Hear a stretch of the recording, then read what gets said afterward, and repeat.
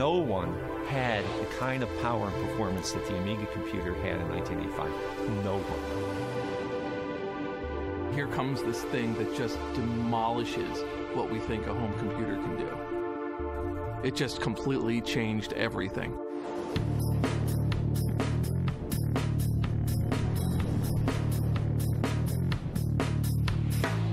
Stereo, television, multitasking, graphics. There was a whole generation of artists who found a use for computers that was giving people a tool they'd never had before. This is it. If you were a creative guy, if you were a computer geek, this was it. This was Nirvana. Later that day, we find out that there was a big layoff coming, and it was all very scary. We're here to introduce our new Amiga 1 X1000 computer. An axe blade would swing through the room, and anybody above that height got their head taken off.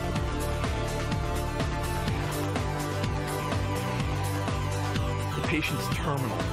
It's living in spite of them.